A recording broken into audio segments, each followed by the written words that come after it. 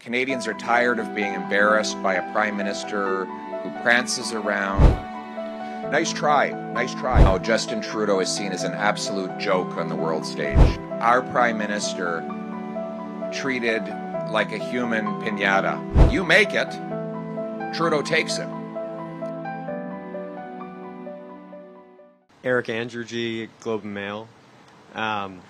Your party hasn't actually said what your policy towards safe injection sites will be. So you want to close this one, but will you close others? What will you do around safe injection sites across the country? I will be closing them.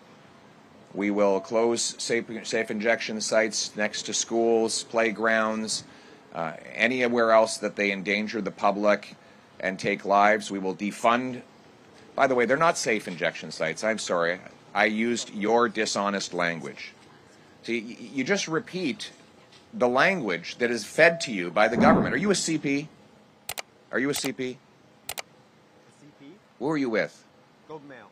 You're with the Globe and Mail. You guys repeat the same language you get from the radical liberal NDP activists and bureaucracies. You call them safe. How can they be safe? You think it's safe when a bullet comes flying out of one of these sites to kill a mother in Toronto? Do you think that's safe? You think it's safe to have people using crack and heroin and cocaine next to a playground like this? You think that's safe? It's not safe. Supervised injection sites. They're drug dens. They're drug dens. And they've made everything worse. Everywhere they've been done, they've made everything worse. And I know what you'll do now. You'll now go and call the same bureaucrats who caused the chaos, and you'll call them experts. The people who caused the 400% increase in drug overdose deaths in Vancouver, you're going to call them experts. They are expert at destroying communities and ending lives, but at perpetuating their own industries, because that's what they are. They are industries that want to expand, and the only way they can continue to exist is by keeping the misery going. So they're not safe. They are unsafe injection sites. They are drug dens, and we oppose them. The Supreme Court has been very clear that these radical bureaucrats don't have the right to open these drug dens anywhere they want. The court made it clear that there are reasonable restrictions that can be placed on them, and that includes playgrounds. So I've told you my policy. I'm against the drug dens next to children's playgrounds, schools, other places where people who are vulnerable in the community live. We will defund them. There will not be a single taxpayer dollar from the Poilievre government going to drug dens. Every single penny will go to treatment and recovery services to bring our loved ones home drug-free. Thank you. Okay, merci. Nice try. Nice try. The Supreme Court didn't say that. See, I know what you're trying to do. The Supreme Court didn't. No, I'm giving you my answer. The Supreme Court did not say that there can be. It's okay. The Supreme Court didn't say that you can have a drug den wherever you want. It said that there are reasonable restrictions that can be placed to stop them from opening up in locations that endanger the community or where there is community opposition. That's what the Supreme Court actually said. Now, I know that wacko politicians and the Liberals and the NDP and their supporters in the media want to make it sound like there's a constitutional obligation that we allow these drug dens anywhere they want to go up. That is not true. That is the opposite of true. We have the power under Section 56.1 of the Controlled Drugs and Substances Act to reject these drug dens and shut them down where they endanger the public, and that's what I will do. Housing costs have doubled, with the worst housing inflation by far in the G7.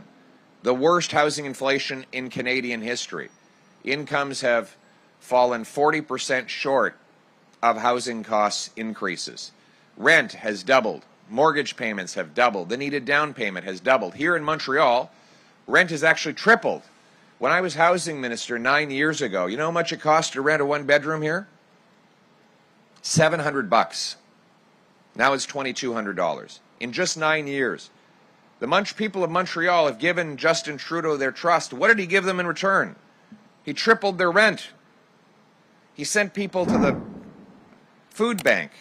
25% of Canadians are now living in poverty. A quarter of kids are going to school hungry, according to the federal government's own data.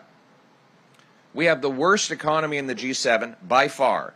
It has shrunk more since 2019 than any other G7 country. In fact, our per capita GDP is now smaller than it was before COVID.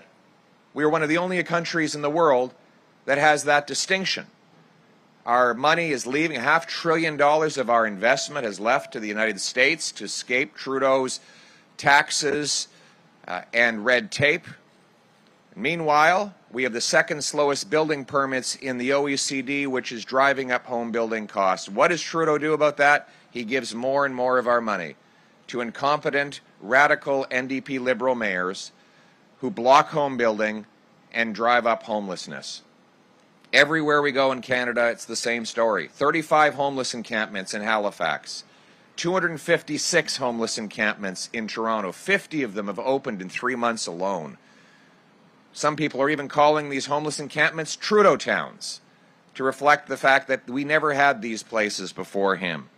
And here at this beautiful school, we're seeing children terrorized by drugs, by potential violence, by gross sex acts, by needles and other danger.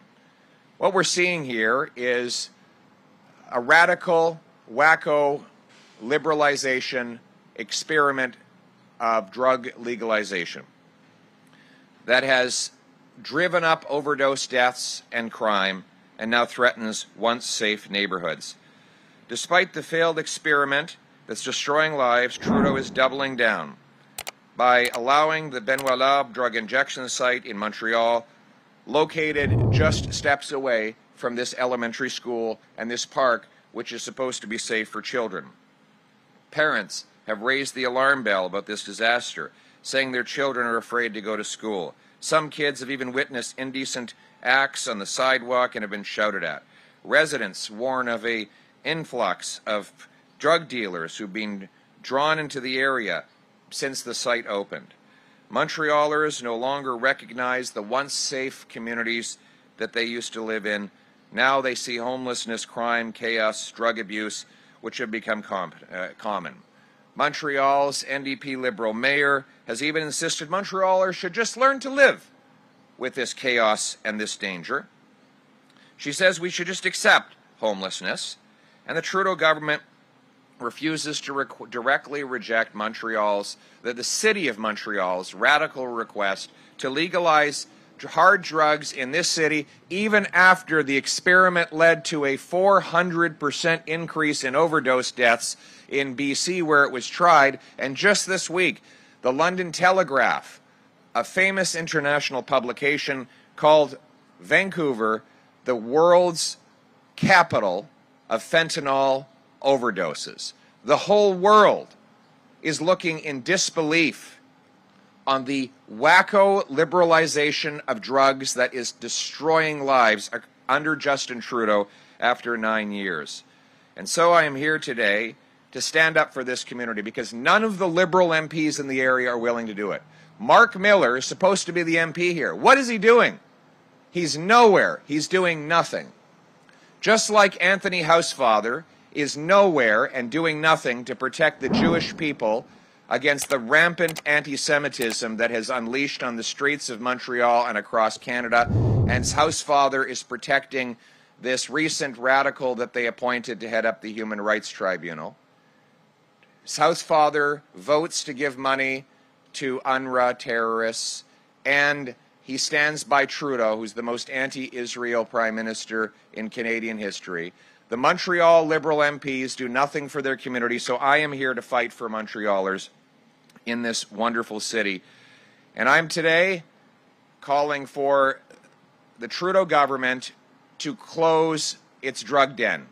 Under Section 56.1 of the Controlled Drugs and Substances Act, the government has the power to accept or refuse a supervised consumption site like Maison Benoit Labre.